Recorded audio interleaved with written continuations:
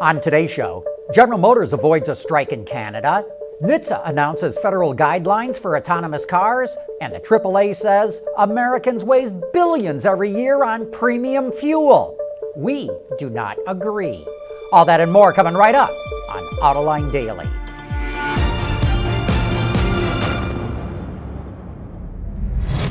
This is Autoline Daily, the show for enthusiasts of the automotive industry. In a big victory for the United States automotive industry, NHTSA is issuing its regulations for autonomous cars. That means federal regulations will set the rules for these cars, not each of the 50 states. Automakers worried that they would face a hodgepodge of different state regulations.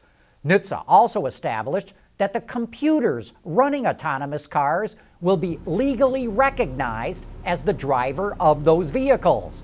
That neatly addresses existing regulations that say a driver must always be in control of a vehicle. The regulations are called the Vehicle Performance Guidance for Automated Vehicles. I guess that means the industry now has a new acronym, VPGAV. I guess we're just going to pronounce it VIPGAV. NHTSA will publish its 15-point guideline for autonomous cars later today, and we will publish a link to them in tomorrow's show for all of you who want to read them in depth. While NHTSA was issuing its VIPGAV rules yesterday, some of the top R&D executives in the industry were discussing autonomous cars at SAE Convergence, which is a conference all about electronic technology in cars. One of the hot topics of debate is over Level 3 autonomous cars.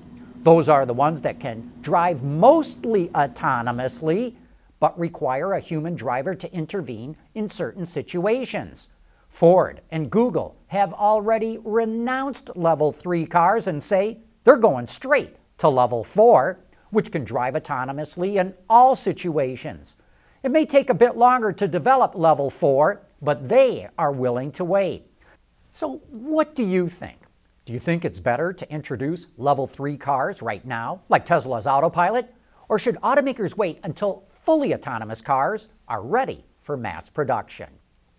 As you all know, the ride-sharing companies are racing to develop autonomous cars. That's because human drivers represent their highest operating cost.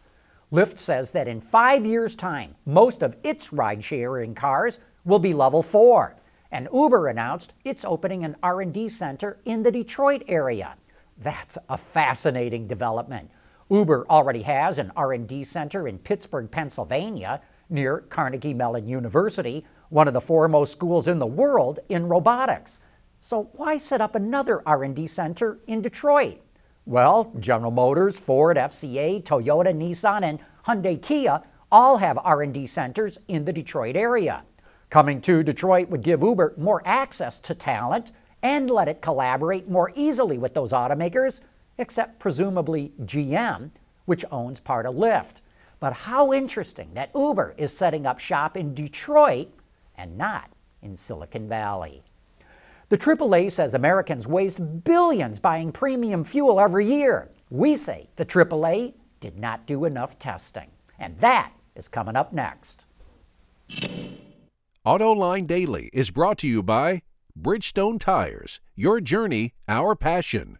Dow Automotive Systems, advanced materials that deliver better results. And by Lear, a global leader in automotive seating and electrical systems. According to the AAA, Americans waste $2.1 billion every year on premium gasoline because their cars don't need it.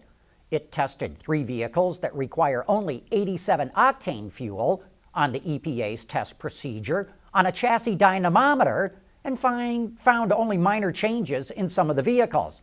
Certainly not enough to warrant the 23% increase in cost for premium fuel. But here's some of our Autoline insight.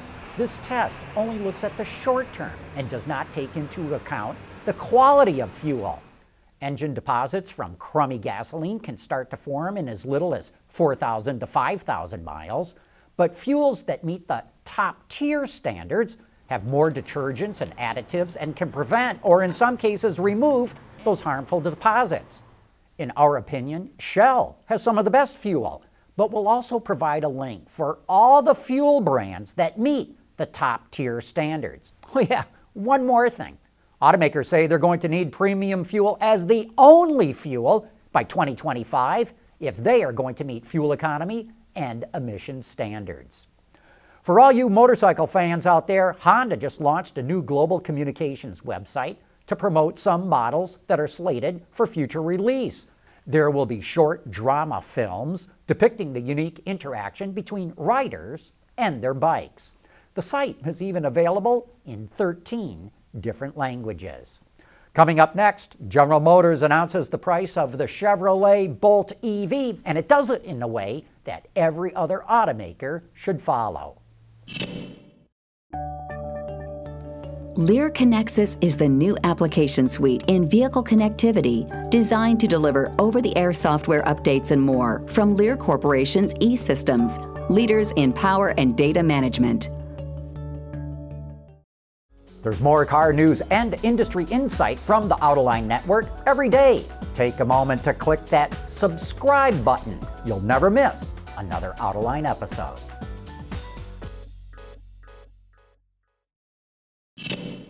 Yesterday we reported that GM was facing a strike from the Canadian union Unifor. That contract was set to expire at midnight, but at 11:59, the two sides reached a tentative agreement. This, of course, is a bit of negotiating theater. Union bosses need to go back to their members and say they took the company to the very last minute. There aren't many details about the new deal, but it will enable new products and investments at GM's 3 plants in Canada. It now needs approval from union members. And in other GM news, the company revealed the official price of the Chevy Bolt EV. It carries a starting price of $37,495, including destination charges. With the $7,500 federal EV rebate, that drops the price to $29,995. The Bolt will be on showroom floors at select dealers in the U.S. by the end of the year.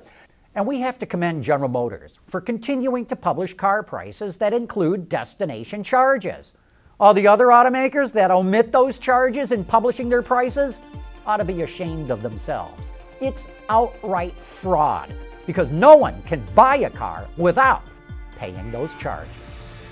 Anyway, that brings us to the end of today's show. Thanks for watching. Please join us again tomorrow for the latest news in the global automotive industry.